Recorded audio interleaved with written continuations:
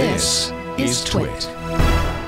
The threat posed now by the fact that we're all trying to, beat this virus, and so we're looking at location apps and using location information to fight it, which is, of course, a good idea.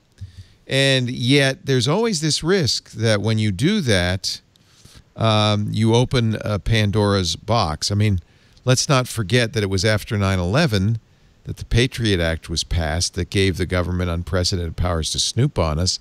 And is it still in effect? Oh, yeah. Almost 20 years later, it's still in effect. So the emergency powers that are still. Yeah.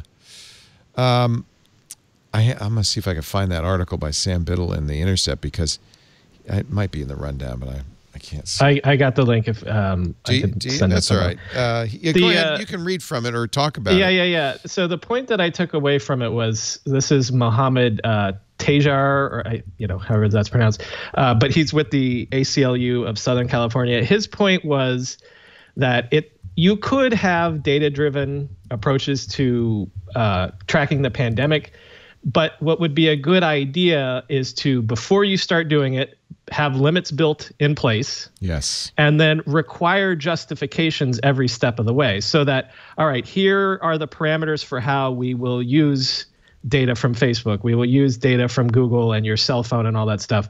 But every time you go beyond parameter 1 to parameter 2 to parameter 3, you have to justify it in the same way that, the police have to go to a court and justify, increased surveillance and things like that. Yes, Lawn Dog saying in our chat room, never let a good crisis go to waste. Here's our opportunity. South Korea, Taiwan, and Israel, they're using smartphone location data to enforce quarantines of individuals.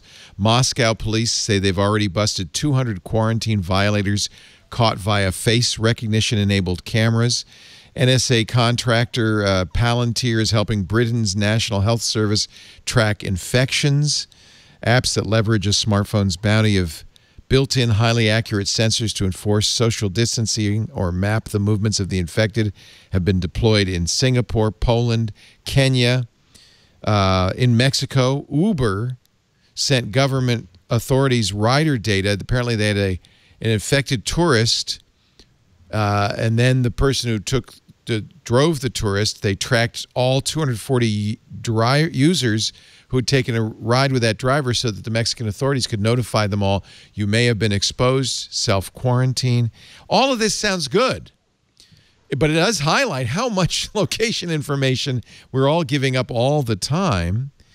And then this week, the stories that were coming out that in the U.S., the municipalities that are using it, that have started to use it in recent weeks, the reason that they're able to use it is because they're going to the ad companies and the ad brokers, because there's no laws in place for what they can and cannot do with them. So much information. And so that data is just sitting there. So you're starting to get municipalities going to them because they're in the business of selling that data anyway.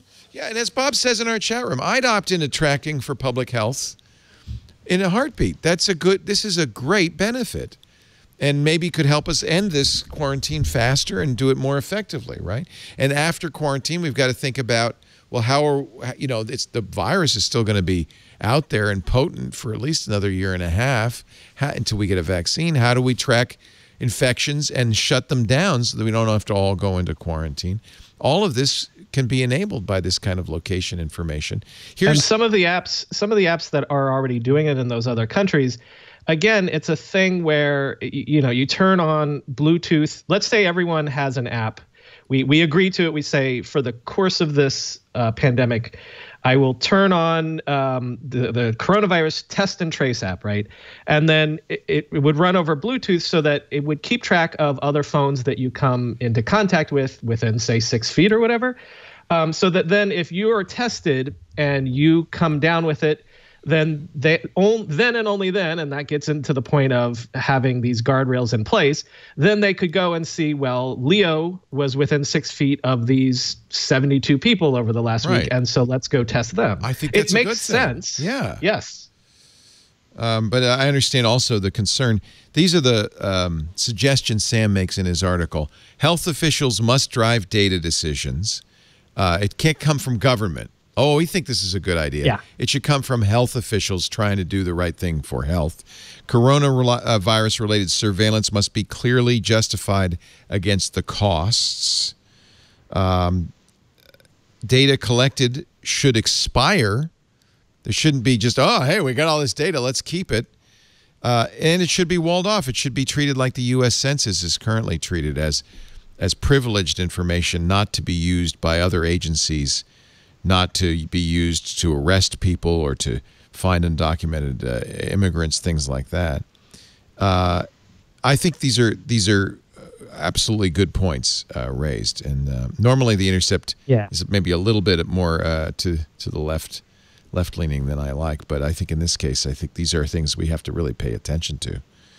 I think the core point from Mohammed Tajsar from the ACLU there is really critical. It's just that governments tend to make these requests with it just kind of like, okay, let's take that data, right? And once they acquire the data, then it becomes privileged government information where all of a sudden somebody else wants to use the data for something else, and they're like, oh, we've got that data, we can go look at that to figure this out. And it's like, no, that's not what. Nobody's there to say, oh no, that wasn't what we originally got that data for. Right. They just now look at it as like, oh, we now have the access to this, so we're going to use it for all these other things that we might want to use it for. And that's the key thing to make sure does not happen in something like this. Yeah.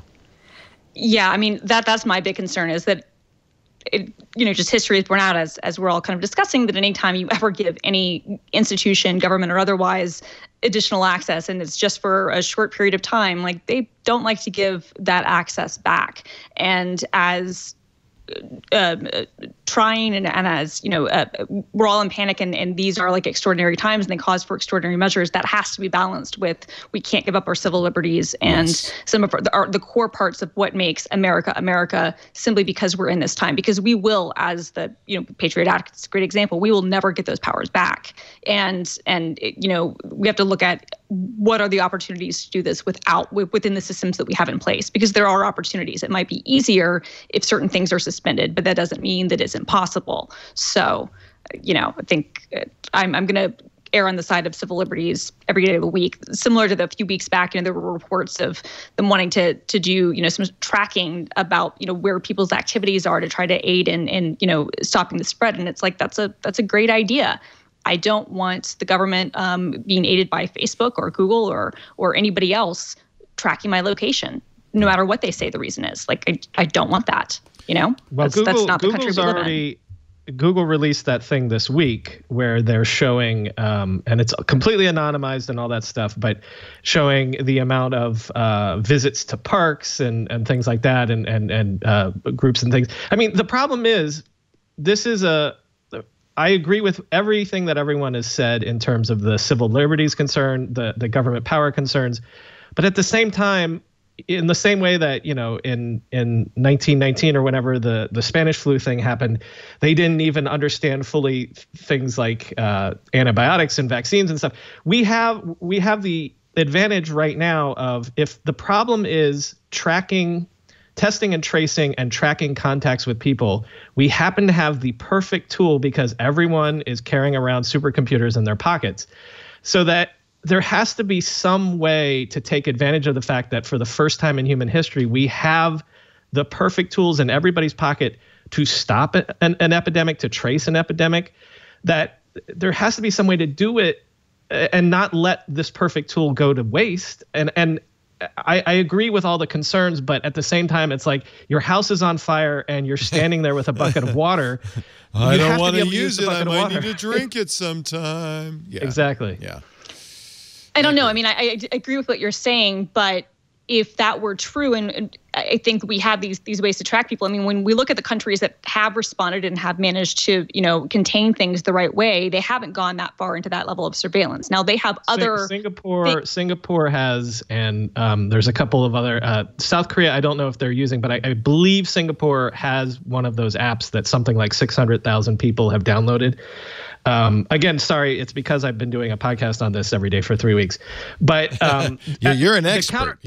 The counterbalance is no way. I'm not an expert. I just read all the things. The counterbalance is there's another country whose the identity eludes me right now that they've encouraged. I think it's one of the countries in the Middle East. They created their own app, encouraged all of their population to download it. And when security researchers looked at it, it was one of those apps where it's like, oh yeah, also it's going to grab all of your messages, all of your photos and everything. Right. So yes. But this is my point: is that even Singapore, it's not a requirement right now. If I know correctly, right? True. That's true. So, yes. and I would also posit that the Singapore government is very different from the U.S. government in terms of, there are a lot of reasons why they've been more ahead of this than we have, and one of them is that it's strictly a place where people listen to the government and follow rules more, and because they know that the government will take action. It's very different from our country. But I guess my point was going to be, even those places that have done this, it hasn't been like it's become kind of like a requirement.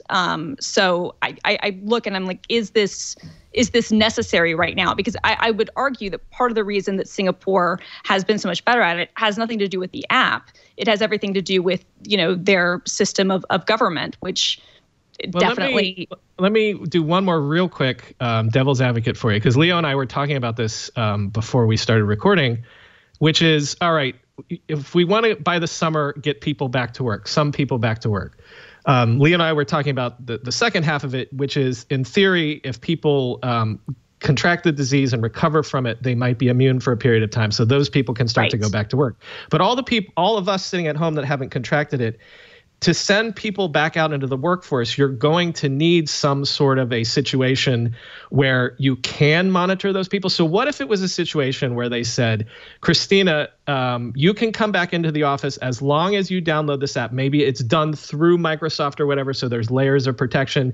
But it's like some sort of a situation where if in the office an outbreak happens, or someone in July comes down with it after people have cautiously gone back to work, well, then we can immediately lock down that section of Microsoft and allow the rest of Microsoft to continue working. I'm just saying that there has to be some way, once the sheltering in place regime hopefully ends sometime soon, because inevitably there's going to be flare-ups again. And so there has to be some way to set up a system to immediately seal off, like a leaking ship, those areas where flare-ups occur. And I don't disagree with that. I think my response to that would be that I'm in favor of that, but I would wonder if the better response isn't an app, but getting widespread testing and getting widespread antibody testing. Agreed. And this is what I'm saying. It's all part and parcel. It's a combination of things, because even in a best case scenario, and this would be a best case scenario, that some small percentage of the population gets it as opposed to 70%. The idea of people going back to work has to be, I want to be safe. I'm not willing to go back to work until you can start to give me assurances that in your WeWork or whatever, if that wing of the WeWork someone had got reinfected or something like that, that you could know that within hours, you could begin to send people home within hours. So I'm saying that, again, there are tools that we have today that we've never had before that would allow some of us and some large portion of us to start to get back to life as normal. But that also includes non-technical things, like maybe we need to have people outside of every office just testing temperatures and things like that. Right. I mean, I would just say that I guess my fear is that we're immediately going to this place of using surveillance and technology to try to contain this, when we aren't even doing in the United States the basic things that we need to do, which is testing. And until you have widespread testing and testing over and over again. So it's not just one of those things where you've been tested once, but, testing people repeatedly. And we don't have that. We don't have that infrastructure. Like, to me, that makes more sense. And if you want to use technology to aid with getting people tests, I'm all about that. But I'm I'm concerned about some of these other reaches, just because I think you give access to that information, you're never going to get it back ever. And it's like the Dark Knight. It's like he made Lucius like destroy the tool because it was too powerful. It's that same sort of thing. It's like once you have that, I don't care how caring and how good the intentions are of any company or government, they're not going to give up that access.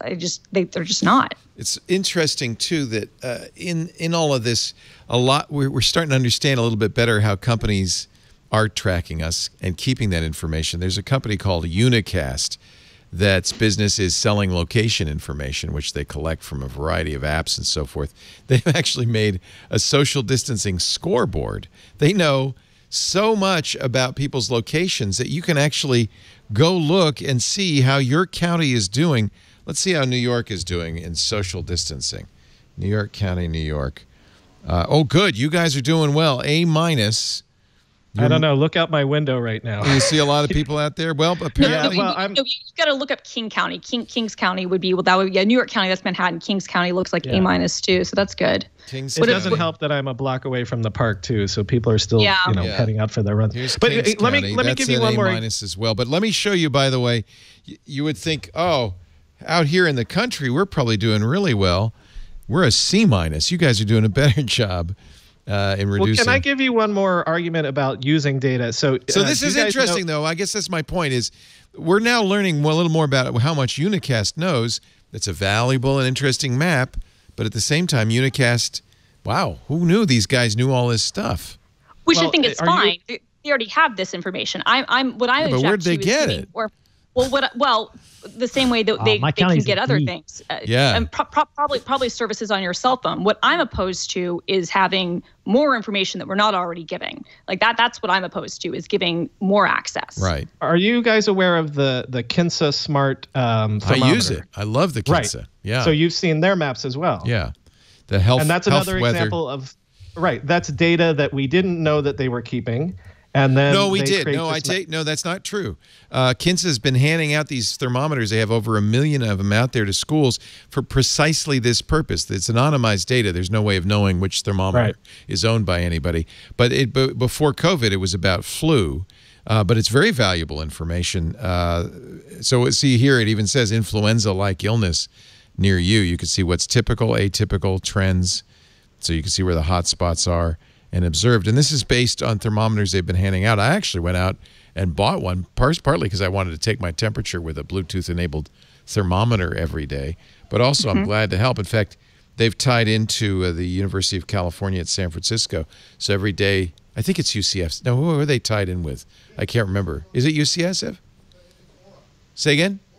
Aura. That's right. My Ring is tied with them with UC. This also is measuring my temperature. I have temperature measurements all over the place. But this is kind of cool. So I actually have a timeline of my temperatures. Now, unfortunately, unlike influenza, COVID has a lot of asymptomatic cases. We don't know how many. But, this is some valuable information as well. And you can even see how we get a better report card here if I looked at Sonoma County, because we have flattened the curve, at least according to temperature readouts. If I look at the graph here, this is normal for this time of year with influenza, and we're well below that, well below normal because of social distancing. Nobody's getting the flu or there's tons of data about that, how, of course, not only is the normal flu down because nobody's out spreading it, car accidents are down. There's a whole bunch, like the overall normal death rate. Crime in New York is way down. Yeah. There's all sorts of things that are not happening. The air is clear. The fish have returned to the Bellagio fountain. Everything is better when people stay home. Gas prices are at historic lows. Anyway, this one I don't have a problem with, Kinsa, because A, when you get it, they say this is what's going to happen. The data is anonymized. There's no way of knowing it's your thermometer. And B, they've been doing this for years. This is actually a very interesting public health effort from Kinsa.